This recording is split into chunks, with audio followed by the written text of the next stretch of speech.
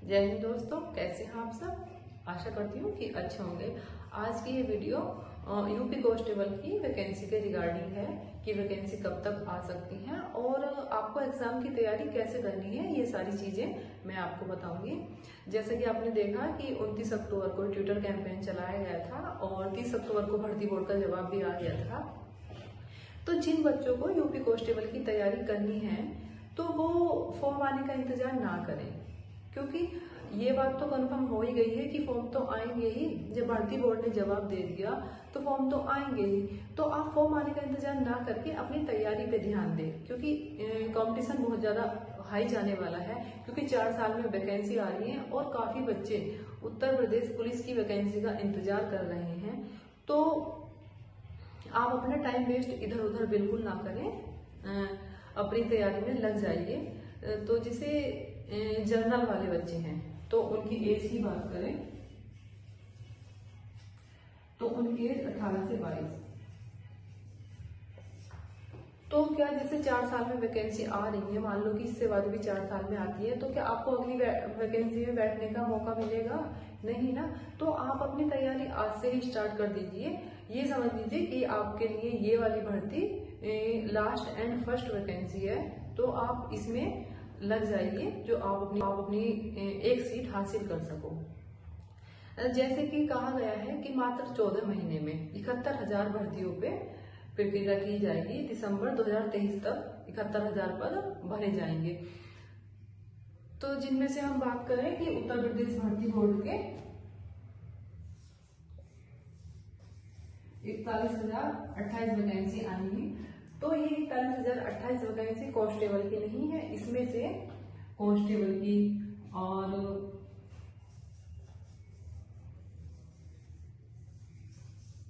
Fireman, jail warden, computer operator,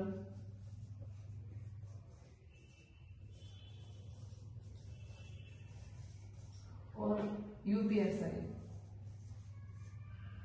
ये सारी vacancy इसमें आएंगी। तो हम मान के चलते हैं कि यूपी कांस्टेबल की वैकेंसी 30,000 प्लस 30,000 और मतलब 35,000 तक आ सकती हैं। तो 35,000 तक आ सकती हैं, तो आपको अपनी तैयारी में अभी से लग जाना चाहिए।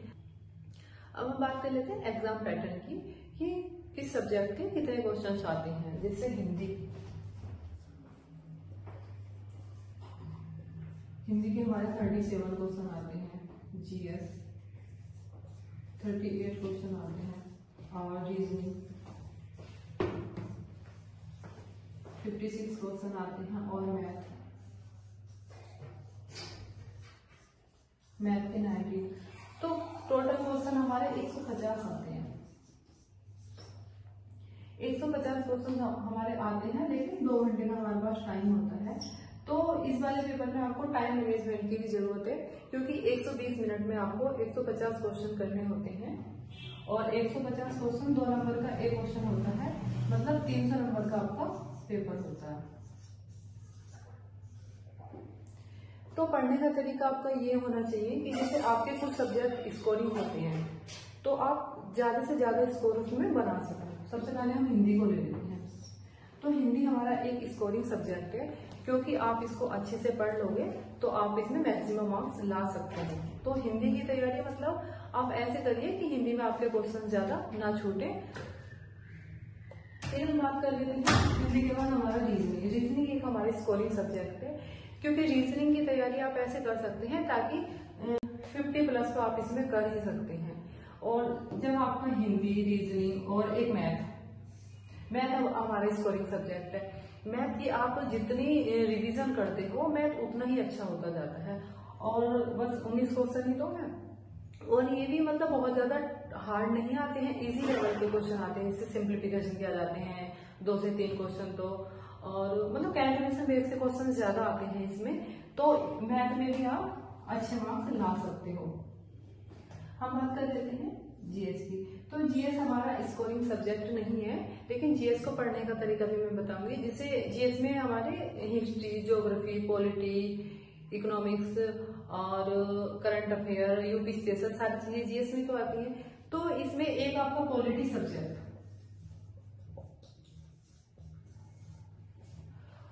कॉन्स्टिट्यूशन आप इतना स्ट्रॉन्ग कर लीजिए, आर्टिकल वगैरह में से भी 3-4 क्वेश्चन देखने को मिलते हैं।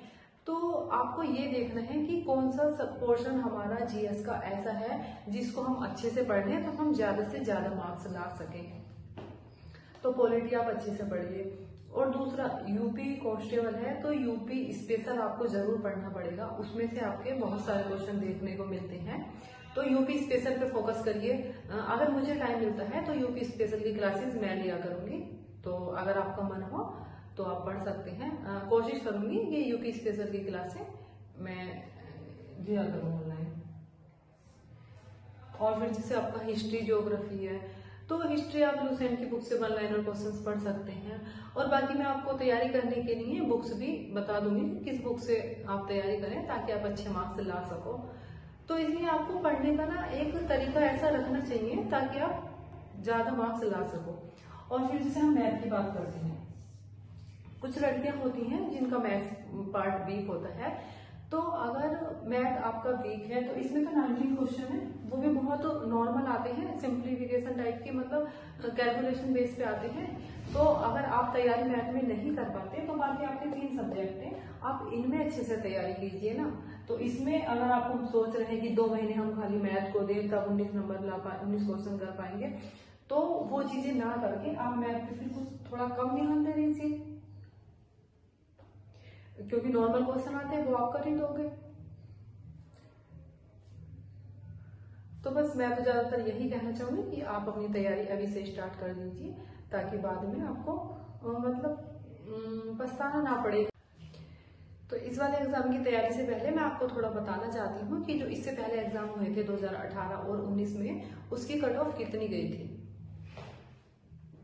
पहले हमारी 41,520 वैकेंसी आई थी 2018 में।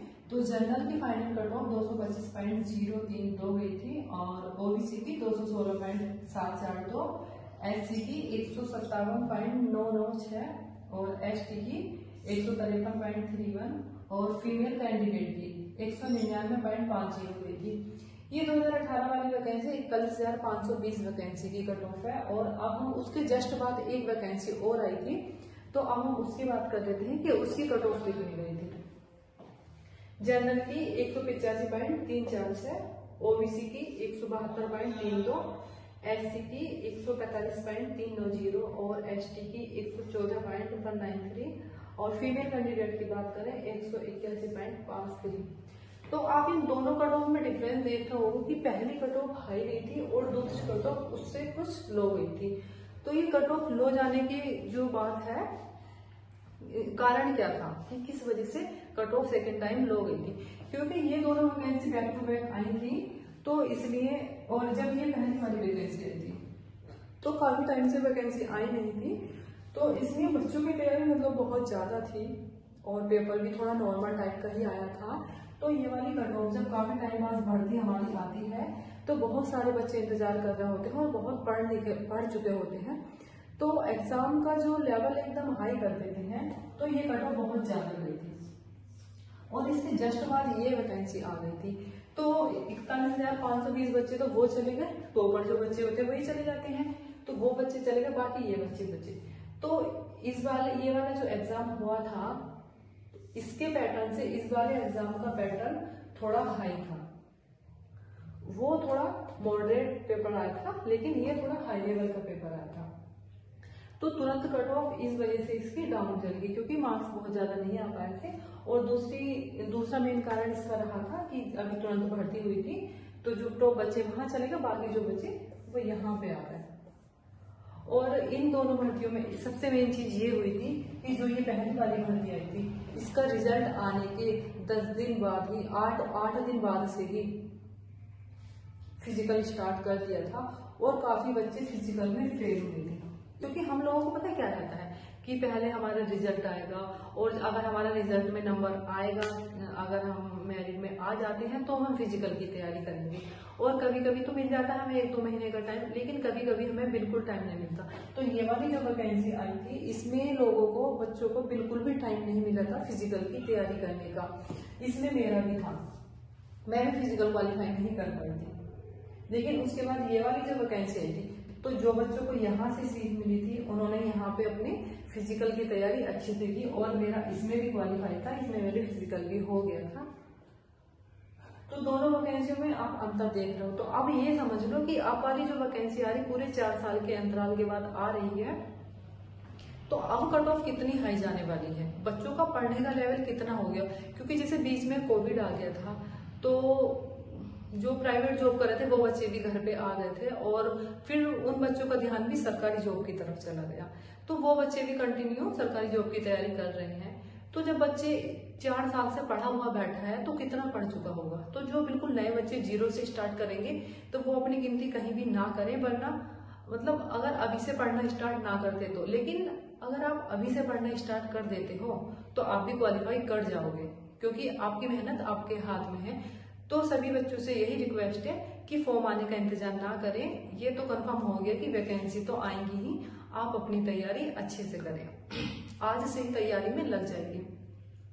बाकी अगली वीडियो में बुक्स को लेके भी बनाऊंगी कि आपको किस बुक्स से पढ़ना चाहिए, ताकि आप अपनी तैयारी करके और एक सीट तो आपको लेनी ही है, अपनी सीट पक्की कर सको।